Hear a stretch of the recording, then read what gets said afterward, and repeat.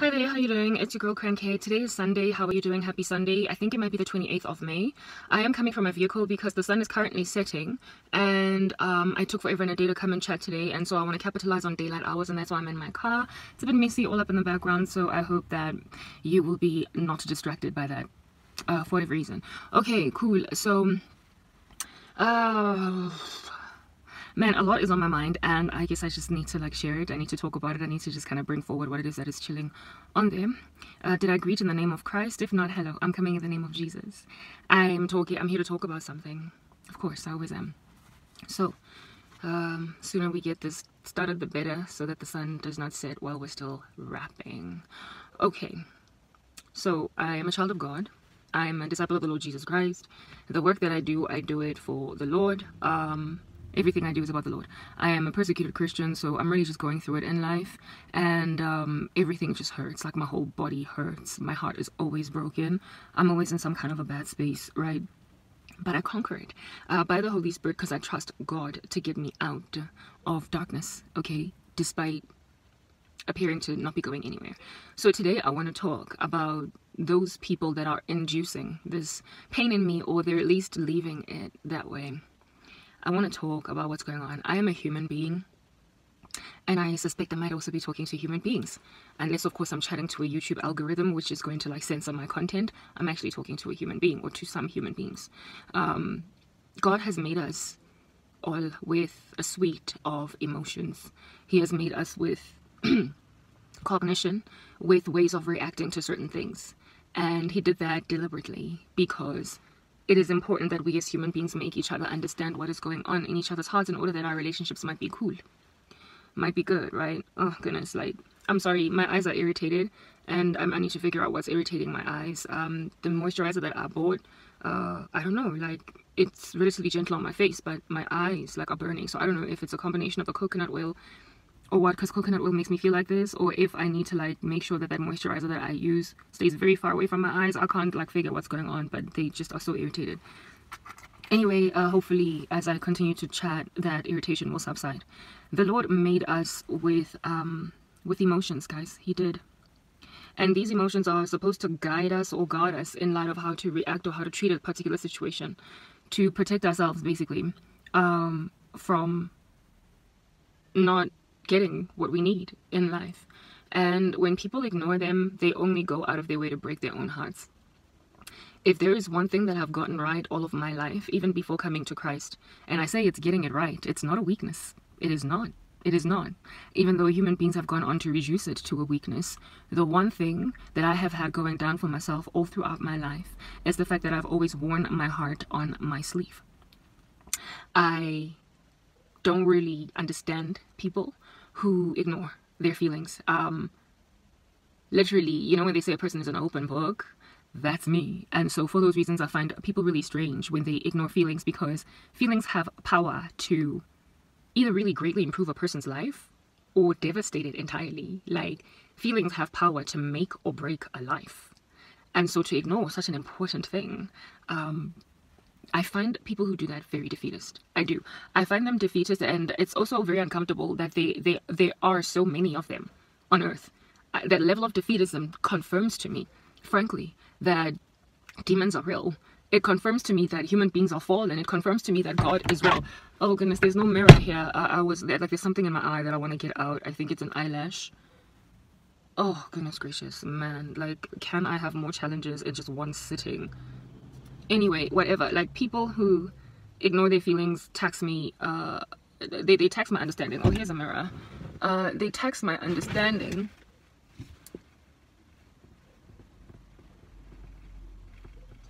I literally see the eyelash that is causing me this discomfort, and it won't come out.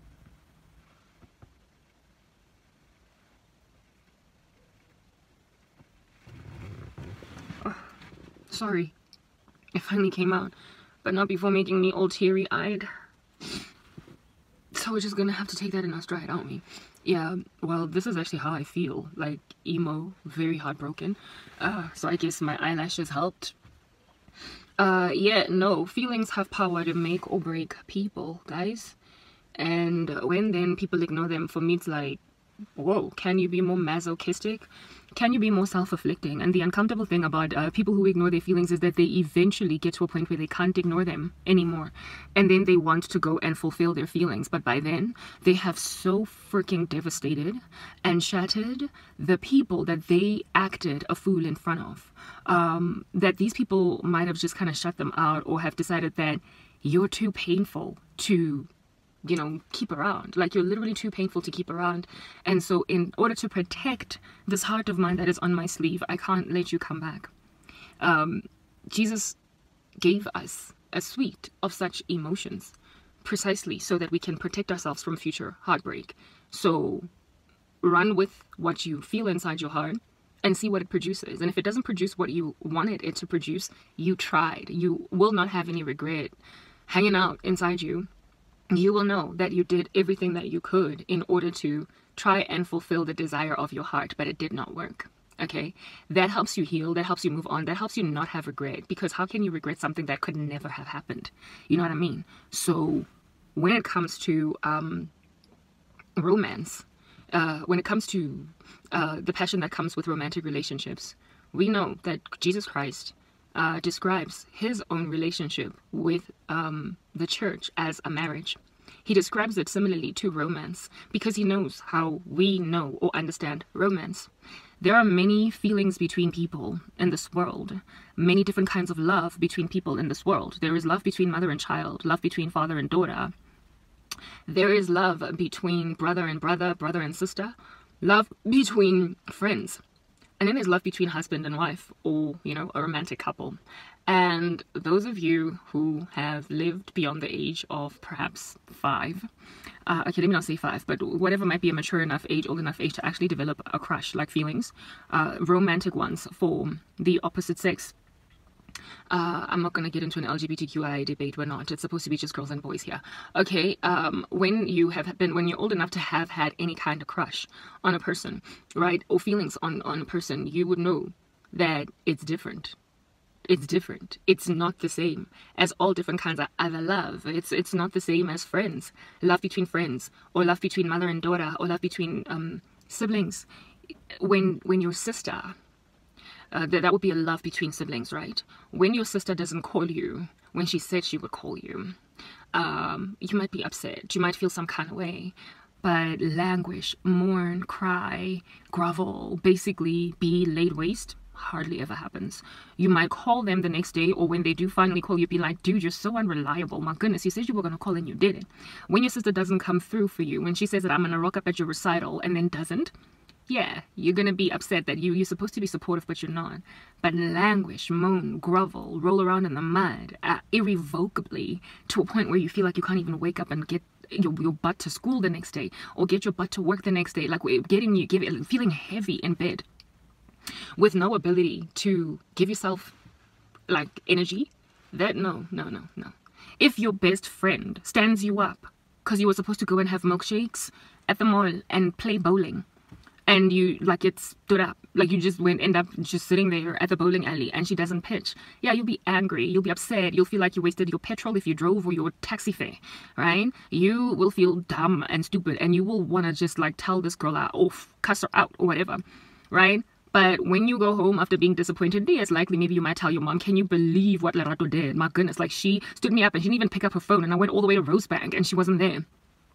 And then you will go into your bedroom, maybe send her a really harsh text on some never again, like, it's over, best friend, like, you freaking suck. Yeah, you might do that. But languish, moan, grovel, be unable to sleep, struggle to wake up the next morning, struggle to go to work the next day, struggle to see yourself pushing a day at the job, on the job, without thinking about how this friend of yours wreaked havoc. No, hardly ever. Hardly ever. Like, it's different. Romantic love is different. It is different. It is so different. Even your mom or dad, like, if they did, I don't know how many times as a child growing up, I got disappointed by my father. My dad was a deadbeat dad, absent, like no man's business. Like, really, frankly, he didn't deserve to have children.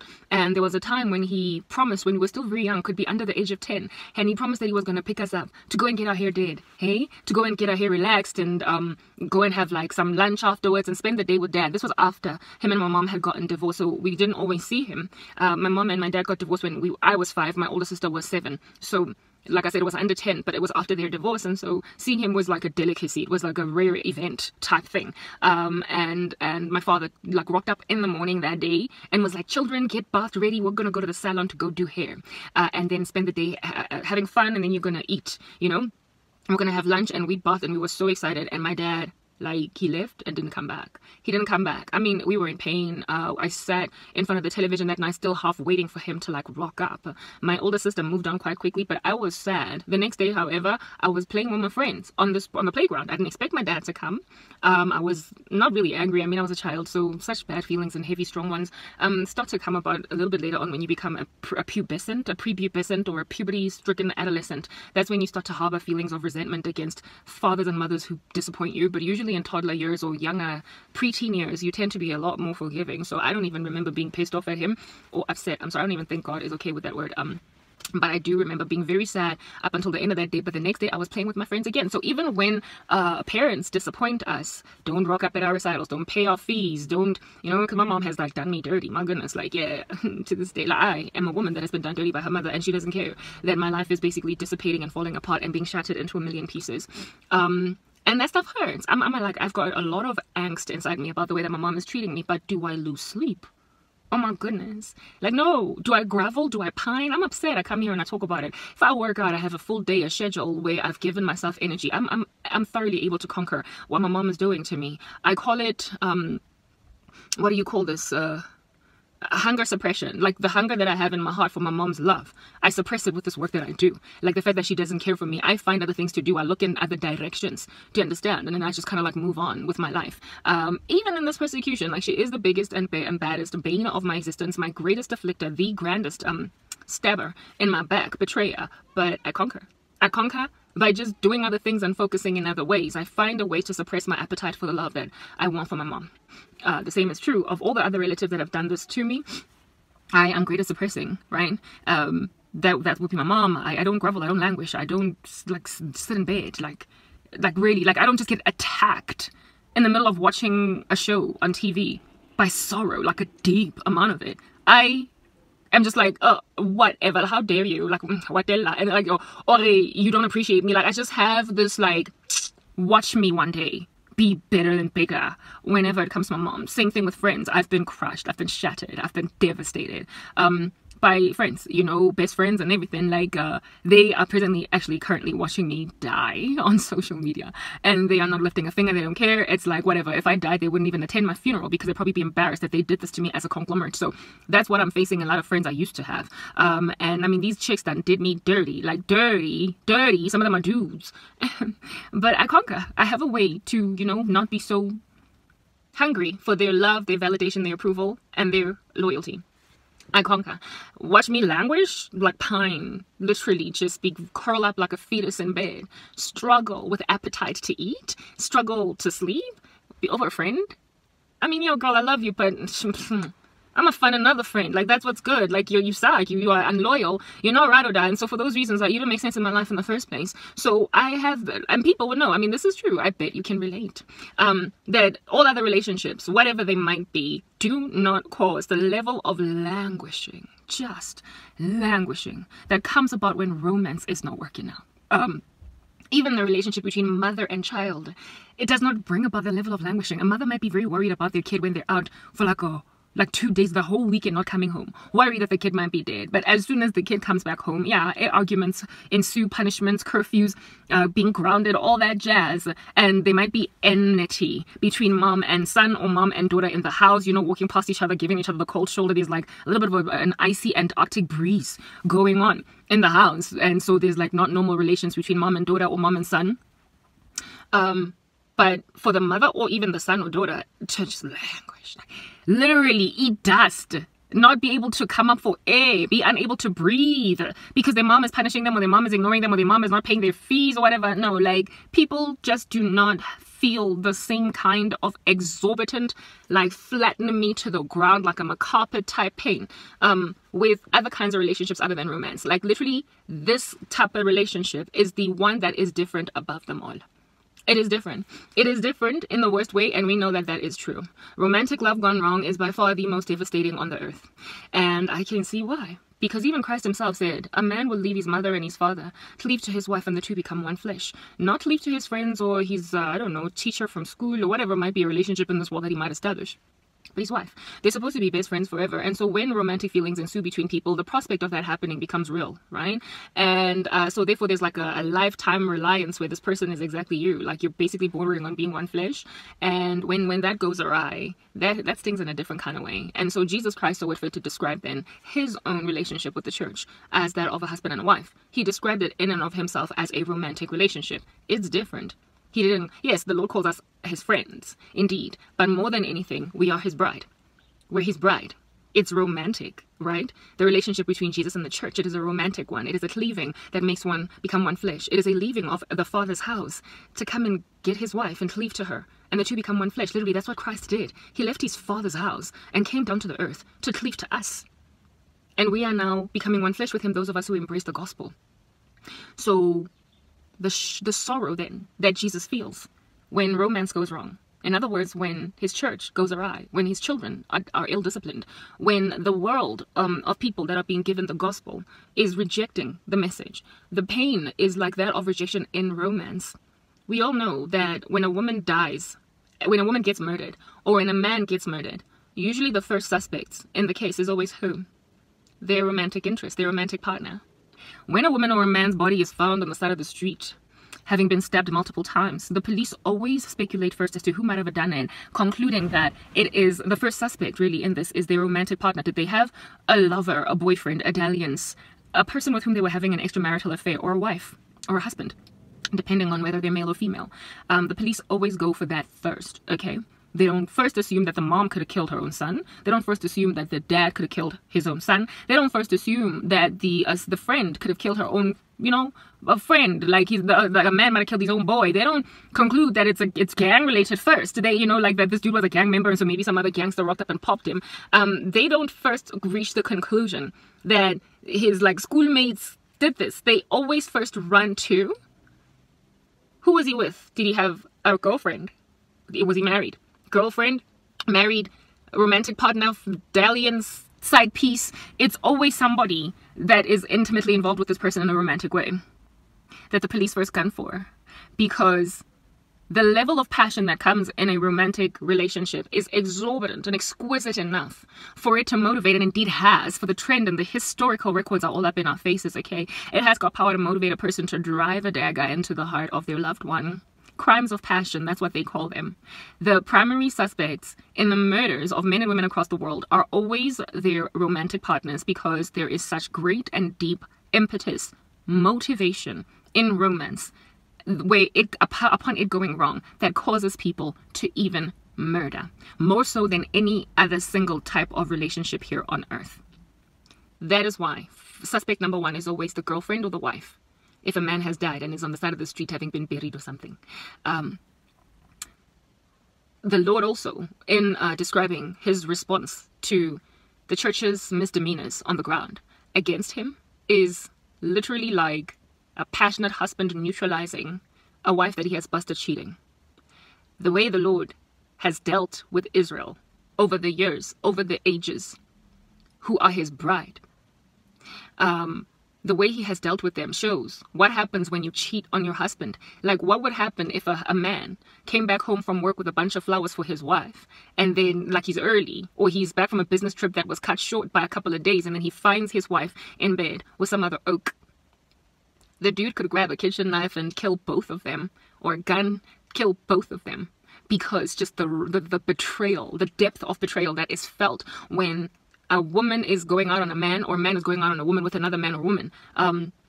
Just a depth, like cheating, adultery, is like, it exceeds your best friend who stood you up when you were supposed to go and play bowling at Rosebank, and then finding out that you went to a club with another girl, and that like stood you up that night. Like, you are not gonna go to your girl's house the next day and be like, oh, so you stood me up at the bowling alley so you could go rather like dance up and down at Taboo nightclub with Renelwe, Lerato, Renelwe, and then you go and you like stab her 10 times because she ditched you for Renelwe. No, but if a man is stood up at the bowling alley and his girlfriend was supposed to rock up and the two of them were supposed to meet, have milkshakes and bowl and have fun, and then he finds out that she stood him up because she was in the club with some other dude grunting and gyrating all over him, that can cause that guy to go to that woman and literally release a live round into her head, killing her for cheating. Finding her also in the act with some other dude can cause somebody to die. There are motivations that come from romance to do things that just do not exist in other kinds of relationships. That just do not come in other kinds of relationships. So Jesus has indeed displayed, the Lord has displayed in the scriptures that just how much his relationship with individuals on the ground, on the earth's population, his relationship with us earthlings, with human beings, is like that of a husband and a wife. He kills for his bride. He sometimes even kills his bride when they are in an adulterous affair against him, the adultery of which is any kind of form of idolatry. Look at how he has just scattered, killed his bride over the ages for rebelling against him. Only look at the Jewish Holocaust. Only look at the Jewish Holocaust. Only look at the anti-Semitism in the world. Go and look at the scriptures, read, and gauge thoroughly therein that the Lord God Almighty is in the business of punishing, even unto death, his adulterous bride. He literally lays them waste. He puts them in famine. He suffocates the living daylights out of them for him being a mother hen wanting to gather his chicks to himself and they then giving him the middle finger. The Lord, look at how he laid waste with quail in the wilderness his Hebrews that he released out from the land of slavery through Moses. And they were still groveling after seeing all those miracles. And they were like, we don't want manna. We want meat. We're sick and tired of this food. And so God gave them quail and they ate so much of it that they died in their numbers. Aaron's staff that stopped that plague from killing them. If Aaron did not put his staff down, all of them would have been neutralized, massacred. Look at how God nearly killed Moses himself for refusing to preach. Adultery, like literally gawking there, just unfaithfulness to the Lord. Zipporah, his wife, had to stand in the gap by circumcising the son and say, please don't kill my husband. But then what was the punishment ultimately after the Lord spared Moses? Of Moses for that sin initially, all those years ago, 40 years ago, he was not allowed to enter the land of flowing with milk and honey. So he died and only saw it from a distance and then was taken into heaven. So he basically led people out from the land of slavery and didn't get to see the land flowing with milk and honey because of his initial rebellion. Barbara's here, whatever, I don't care. Because of his initial rebellion, he was made to... because of his initial rebellion, he was made to miss out on basically the opportunity of seeing what it is that he worked so hard for. So he never got to reap the fruit of his labor. All of that languishing pain in the wilderness with all of the rebellion of the people of God, he never got to be rewarded for sitting it out. He basically missed out on it because of that original sin of trying to make like Jonah and not preach to Nineveh. But this time around in refusing to go and get the people of God out and saying that he stutters, he can't be the dude to take the mission on board. The Lord does that. Look at what he did to David. In his rebellion with Bathsheba, literally the sword never left his household. David's kids got killed. They turned on him. They tried to kill him, Absalom. Like there is just such a heavy-handedness that God walks in with peace. Look at Saul. Hey, after he rebelled and walked as an adulterer basically against God, he lost his call. He lost his kingdom. He lost his position as king. He lost favor. He was laid waste and abandoned because he became a bride that decided to go and soil the marriage bed with adultery. That is what the Lord God Almighty does to people who ignore his charge, ignore his call, even though he has been so loving and so merciful to them, even though he has given them himself, even though he has shown them that he can love them unconditionally, even though he has displayed that he desires that they should have more than just these meager scraps, that he will take their ashes and turn them into beauty. Like the Lord's call is so sweet. It is so sweet and so kind and so enamoring and so gentle and so covering and so, what is the word I'm looking for? Unconditional. That when you reject something like that, I mean, it's just a level of betrayal. It's like a really loving husband, like I said, rocking up, like having had his business trip cut short with like a bunch of flowers and chocolates, happy to see his wife, and then he finds her in bed with another man. It's like, I literally do everything for you. Even the bed that you're in, I bought it. The house you live in, I bought it. The sheets, the makeup you wear, the lipstick on your lips, the perfume that you put on your body, I buy you. Literally, I do everything for you. When I'm on business, I think about you and I come back home with a purse that I've bought you. Literally, you are on my mind 24 hours a day. I just want to love you.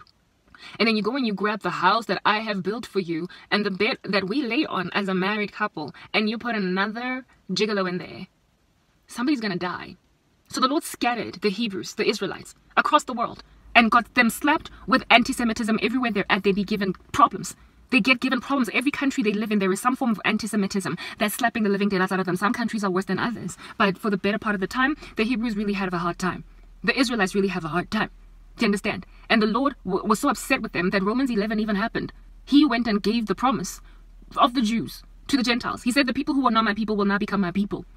And the people that never used to call me God will now call me God, and you will be jealous of them. He will go and get them in the tribulation, right? He will go and gather his chicks back to him again. But in the run-up to, he will replace them as a bride.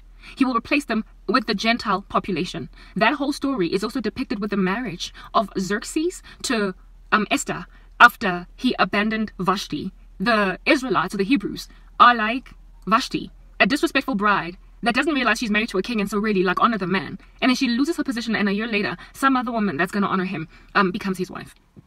Like, God does that. The Lord has done that perpetually all throughout history to display just how bad, like how deep, how extensive, how extreme the sorrow in his heart is when his church, his bride, his Israel, his Gentiles that have given them their lives over to him and embraced the cross, when they act a fool. What he does, he hands them over. He throws them out. He puts them in exile in Babylon. He scatters them across the world. He causes the Jewish Holocaust. He literally causes anti-Semitism across the world. But then afterwards, he gathers his children back to his land. He gathers his people back to him. So it's basically a combination of judgment and mercy. A combination of judgment and mercy. If the Lord's relationship with the church is similar to that of a romantic relationship, and if his reaction to adultery is as extreme as we have seen all across the scriptures, then how much more extreme is the reaction of individuals down here on the ground when they're in romantic relationships? Because we don't have the omnibenevolence of God. We also don't have the self-control of God. Many of us don't even have the slow to anger and the abounding and steadfast love that God has. We don't have the patience, the long-suffering, the forbearance of God. We don't have the strength of character that Christ has, such that he can wait for his bride to just stop acting a fool already. He is patient. He goes and makes Hosea go and take Gomer, a prostitute, for a wife, and literally sit her out and keep on fetching her from her harlotry over and over and over and over again. He has a forbearance that we as the human race just don't have, because we are born dead in trespasses and sins. We've got issues, we've got some problems out here in these streets, and so we perpetually keep on dropping the ball. We keep swailing ourselves, and so God has made it possible for the prodigal son to come back home. He endures us, he suffers us long, he forbears us for longer periods of time than we frankly deserve. So if then we are like small, tiny, minuscule, negligible, bite-sized portions of what he is, for we are made in his image, we therefore also have small, bite-sized, negligible pieces or portions of that character. That image of his that is in us is just a fraction, a breath, a brevity, like a very negligible amount in comparison to what he has. Because we are fallen, we are fallible. And so because we are fallible and fallen, we do not have the long suffering and the patience and the forbearance of Jesus Christ. We do not have his slow to anger, like personality virtue. We don't have those attributes of God operating in us 24 hours a day to stay our hands from acting harshly when we bust our wives in the act of cheating on us the first time around. Like, he literally awards with mercy and grace to repent 70 times, 7 times, 1,000,000 times over. He says, blessed are those who mourn, for they will be given comfort. Blessed are those who show mercy, for they will be given it.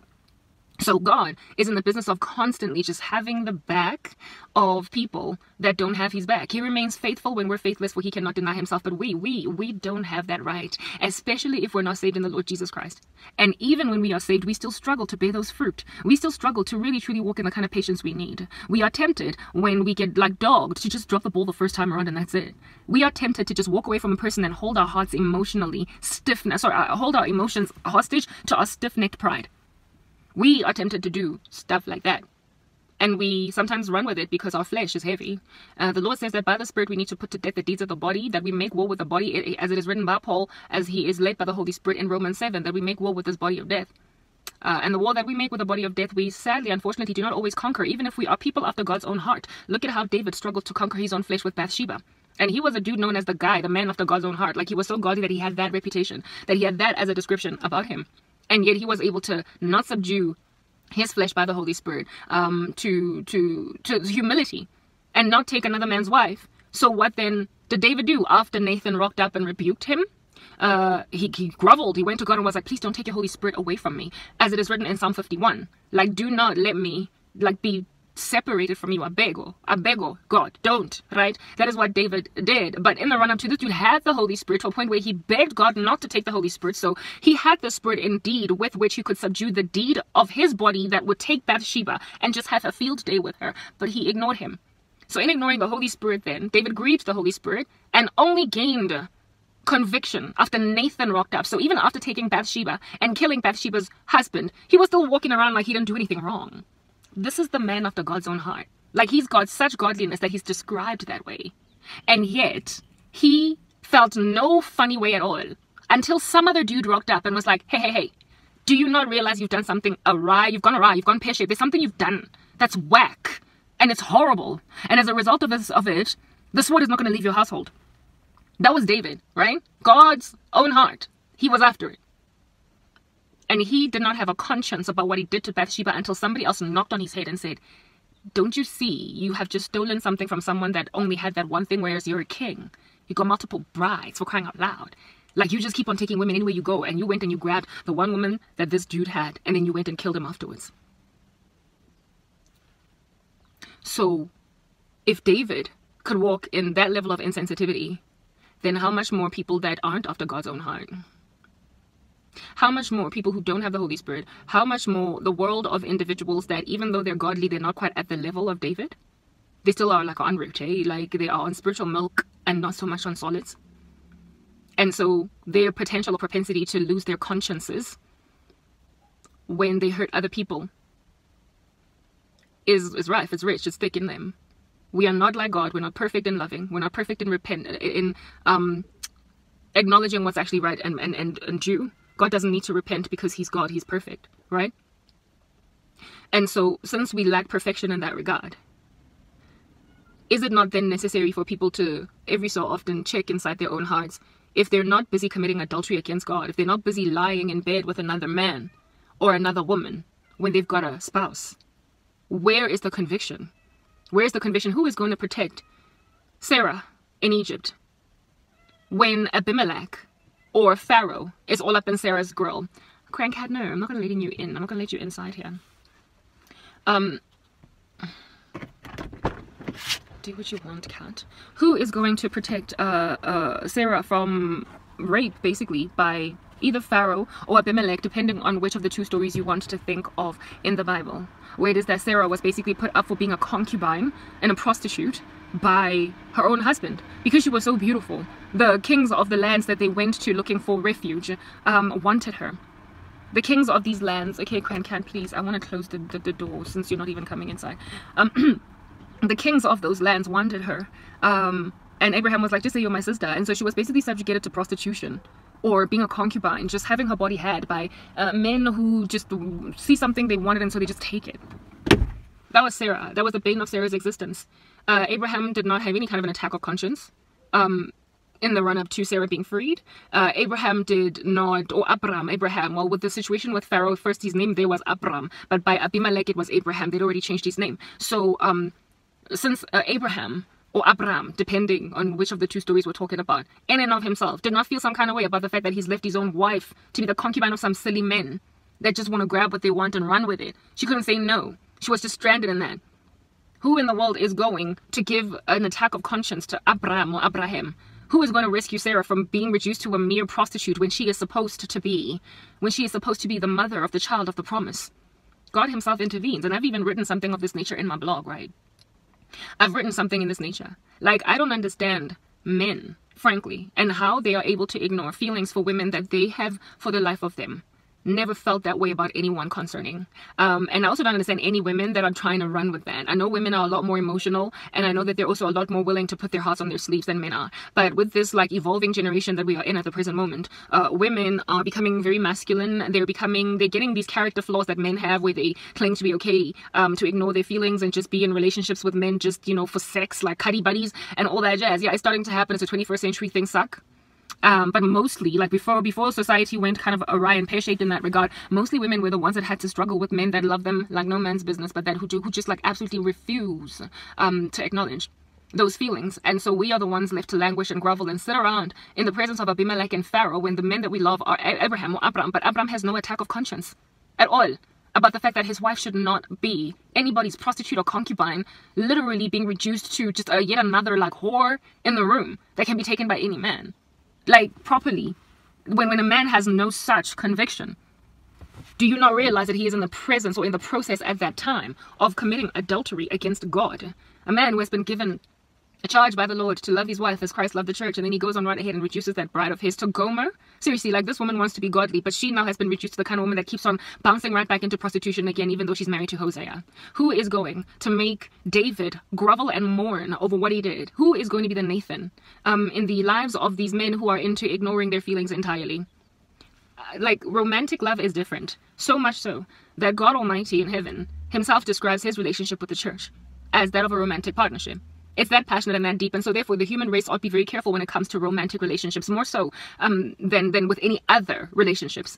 They must be careful, because when those relationships fail, or when things go awry, they have power to bring about random crimes like murder, random crimes like sabotage, random like fallennesses of spirit or of body or of consciousness, like mental illness. Like, they have power to drive people into psychosis, for crying out loud. Like, fallen romances that make people go crazy. I don't know if you've seen the movie Acrimony, the one with Taraji P. Henson. Like women can get that way, like super crazy, because romance has gone wrong. And I don't know if you've seen the movie The Perfect Guy with Sana Lathan and Michael Ealy and Morris Chestnut. Like, when a guy gets so severely broken by a woman that he loves until he becomes like a little bit of a psychopath, a creepy stalker that like can't deal. Like, my ex-boyfriend is like Michael Ealy in The Perfect Guy. He used to be an okay dude. He used to be a regular Okie that is respectable out here in these streets, but now he's become a psychopath. A psychopath. What did that? Romance gone wrong. Romance gone wrong has got power to give people mental illness that is irrevocable. Romance gone wrong has got power to cause... Oh my goodness. What do you want?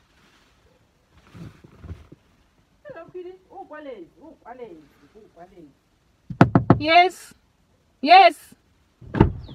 No, ma, I had opened and they didn't come in. No, ma, what do you need? I wanted to say there's no handy, not getting dishwashing liquid. I phone you. You phone me, I phone you. You phone me, I phone you. So yeah, well, I was, yeah. Okay, let's just move on. Yeah, no, like, what's this? I was talking about my ex-boyfriend. He became kind of psychopathic, like really crazy, and to this day, since because when romance does not work, it has power to drive people over the edge, literally, you know, flip them into a new human being altogether. Like, walk into a psychosis and you will justify that psychosis. Like, those ways in which you're walking will feel normal to you at the time, and so you will literally become kind of homicidal against the person where love is not now working out. Where before you were an okay guy, like you were a normal, functioning, thriving human being, and now you're homicidal. In other words, you are disappointed romantically that things did not work out that way with somebody that you love too much to watch marry someone else or move on to somebody else, and so you start to become murderous. Where now you start to long for this person to just die. That is a judgment by God. To not recognize it as a judgment is in and of yourself to then be perhaps reprobate. When you start to be content with the prospect of the death of a person you love more than life itself, you have likely been the adulterer in the situation. You have likely been the person to commit the falling out. You're the person that has sinned. You're the person that has done wrong, and so you're the person under judgment. When murder starts to become feasible, when the perishing of a person you once could not imagine living life without, when that becomes feasible to you, you're crazy now. Like, romantic love has got power to do that in people. And so, I can't say this enough. Like, while women are the ones that are happy to admit their feelings, I think and I imagine that it is probably the best thing that men can do for themselves to stop ignoring feelings for the women they love. Because they get converted into psychopaths when these ladies and them do not end up together. When these women and them have a falling out that is irrevocable, irrecoverable. When these women move on to the next guy that is happy to show them the love that they deserve. These guys go crazy. Like, I can't stop using the case with my ex, richly enough.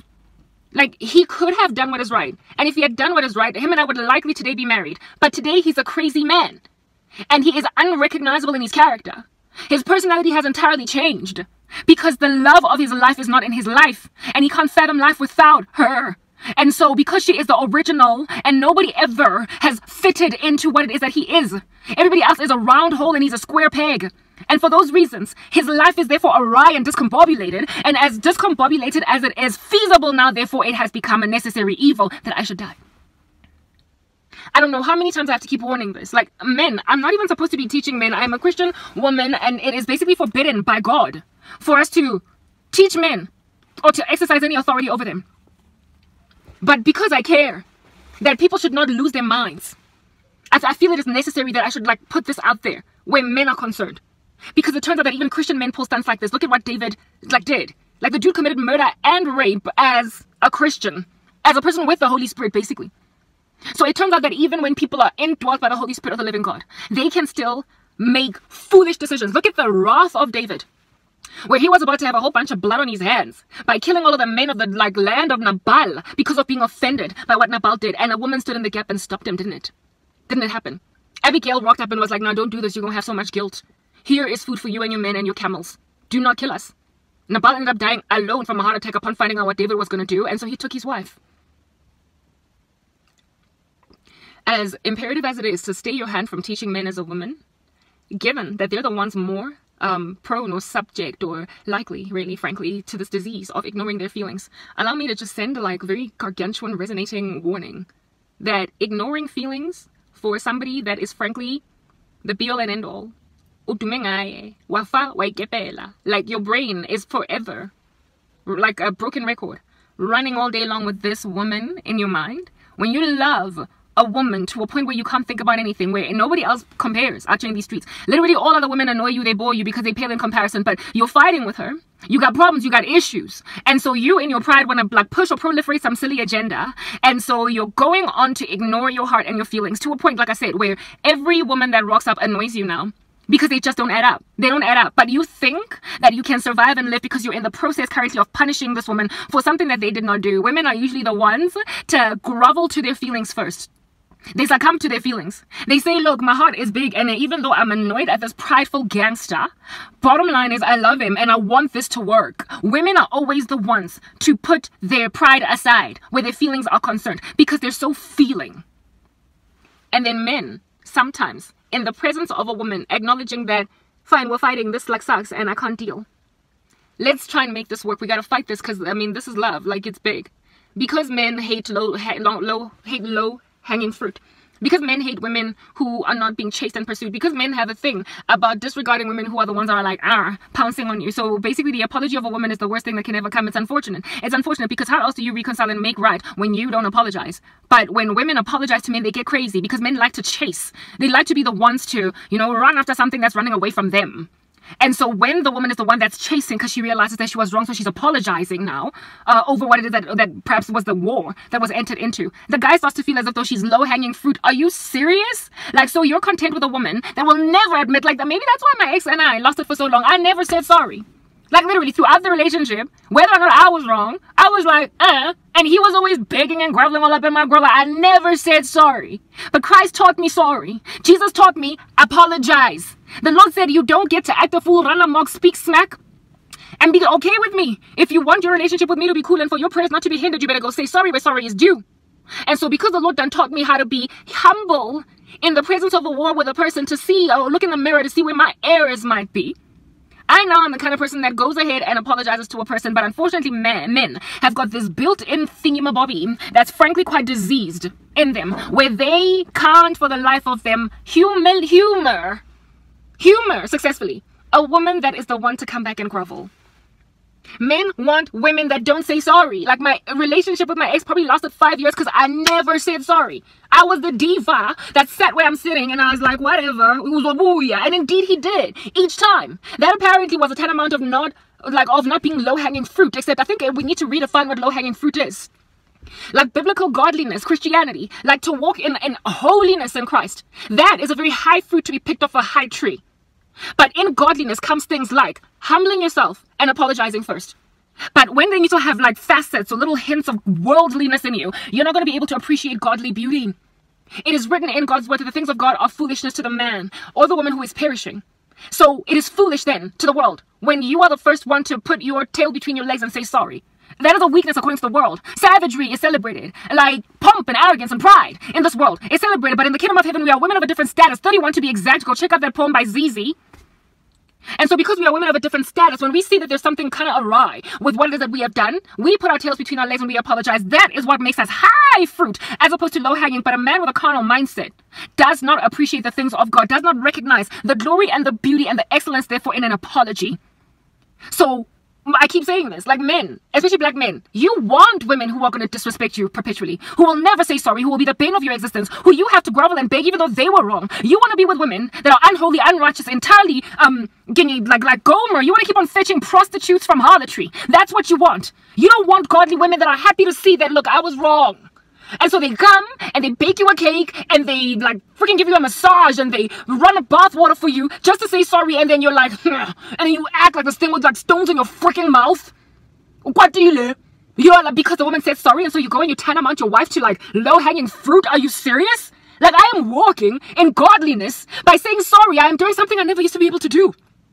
I am clearly a woman here that has been sanctified by the Lord. He has chiseled away at all of my pride and my arrogance, and he has made me get over not being the first one to say sorry because I feel as if I'm going to lose my power if I say sorry. I feel as if I'm going to lose my strength. No, that's the world right there. The world prides itself in passing people that it loves shade just so you can be the one to have the upper hand, and so therefore cause a relationship that is trauma bonding. People in the world, especially these modern days where even women are like this, are the ones into ignoring their feelings. They're the ones that can have like an inferno, do you understand, of emotions in their heart over a particular person, over one particular subject, and then go on right ahead and treat that subject like the scum of the earth. Treat a person they love more than life itself like they're nothing. Like the world does that. Men in the world walk away from women they love because they want to be right. Women in the world file for divorce against men they are enamored with just so they can prove a point. Like, people in the world do that. And it is so defeatist, and I don't understand it. I've never understood it. I've always had that going down for myself. Even before I came to Christ, I did say that. It is so defeatist to ignore your feelings, because feelings have power to make or break a person. They can even bring a person into a psychiatric state where they now have to be put in a stray suit and have to be bound in that state lest they should go and pounce on an innocent person and end their life. Like, emotions have got power to drive people off the edge. And people ignore them. I've never been one to ignore my feelings. And so for those reasons, I've been relatively successful at love in life until I came to Jesus and he trained me to say sorry. And so I became the kind of woman that does that. I became a better woman than I used to be. And now, as a Christian woman, because I'm humble now, because the Lord is the one that like moors me when I am busy acting a fool, because Christ won't let me stay in my sin and wallow in it, for he cares for me, he disciplines me, I am now being being brandished with a reputation of being low-hanging fruit. Are you freaking serious? Because I said sorry? Where in the world are godly men? Even the Bible says a faithful man who can find. Where are godly men that will appreciate an apology and not act such fools? Where are men that are not so carnal-minded that they will think a woman that says sorry is low-hanging fruit? Like, literally, when you come to the kingdom of heaven, if your world has been upside down, it flips right way up. You think appropriately. We are to demolish arguments and every lofty pretension that exalts itself above the Most High, and hold into captivity every thought to the obedience of Jesus Christ. That is what we're supposed to do as Christian people. So we basically operate like we march to the beat of a different drum. We walk in the very opposite direction of the world. We are on a narrow road that leads to life that few there be that find. And so therefore we are not among the common general like scheme of things. Like things, the grain with which the world is traveling, we don't do that. So when then a person is responding to your godliness in a worldly way, of course you're going to look like you're freaking desperate. And that is the current bane of my existence right now. I don't know how many more freaking human beings I have to meet that I think are godly, that treat me in a very worldly typicality. I spoke yesterday about something that I got involved with for ever so briefly. And I am now languishing because it was romantic. I am in so much freaking pain that I can't deal. I can't sleep. I can't eat properly. I am struggling to freaking breathe properly. Like, everything is falling apart. I'm getting new acne under my chin because of all the cortisol in my skin, in my body. I'm stressing. And nothing I do is working. Like, I usually work out and I do whatever to get over my mom treating me like trash. But this time around, I'm just not freaking recovering. And I have to go through this and languish for as long as it takes for me to get over this. And I'm pissed off at this point because I'm like, really? This person is acting a fool towards me. Only because after a season of exchanges, a brief little season of exchanges, I finally said, okay, I see where I'm wrong here, so I'm sorry. And that made the dude look at me like I'm low-hanging fruit. Does that just not make a person worldly then? Where in the world is my Nathan? And where in the world is the Lord's rebuke on Abimelech and Abram? I am having to come back and your jive and a prostitute. Your jive sensually after having brought down all of my music videos, my dance videos, because I wanted to honor a man, given that my body now, it appears since we were engaged, was going to be given to him as a husband, so I better respect that space. And now I'm back to dancing again and I'm like, frick, man, like I'm a concubine now. I'm a prostitute now. I am Sarah in the household or the courtyards of Abimelech or Abraham. Not Abraham, who's this Pharaoh. And so may the Lord, Abimelech and Dini, I'm tormenting my poor poet. Oh, may the Lord plague the crap out of you so I can be freed from being reduced to some stripping little woman dancing sensually for a bunch of horny men that frankly have no self-respect or dignity in this world. I need an Abimelech rescue. I do. I need the Lord to go and speak sense into Abimelech, into Pharaoh on behalf of Sarah, because I am a woman that is supposed to give birth to the child of the promise, but my husband has given me over to some men and treat me like a freaking concubine. I can't deal. I even hate anybody at all that comments on my videos saying that you look nice and hot and say, I don't care to look hot and sexy. I've been thrown into concubine mode because some dude thinks I'm freaking low-hanging fruit because I said sorry. Lanto khona urongo in very many respects. Kodwa where I was wrong, I acknowledge and I admit it. And now I need to come here to counseling and therapy and speak sense into my own heart so I can conquer and overcome this flippin' irresponsible individual with the heart of a woman that he can't afford to break because he loves me more than a fat kid loves cake. And yet, you will be the one to lose me, not the other way around. God will be the one to rescue me from the Abimelech-like conditions that I'm in right now, or the Pharaoh-like conditions that I'm in right now. If I cannot be respected and appreciated as a godly Christian woman, and so therefore walk in godly Christian ways and do things like say sorry by a man in my life, then you know what? Good riddance. Like literally good riddance. But I need to get over this situation. Like, black men, I can't freaking deal. Gave one more of you a chance and you pulled the same freaking stunts again. I have been trying. Been trying. Like literally you are into reverse psychology, gaslighting, all different kinds of things over women you love too much to freaking do that to. And then one day you get crazy. And when then you get crazy, you like, but like, God, why'd you make me crazy? God made you crazy because you are an adulterer. You are an adulterer and you are sinning against him. You're hurting his daughter. A woman that cannot afford more pain. A woman that cannot afford more persecution. A woman that cannot afford to be devastated in this way. And this time around, what you done brought into my daughter's life, she can't quite get over it fast enough because it's romantic. And so it's different.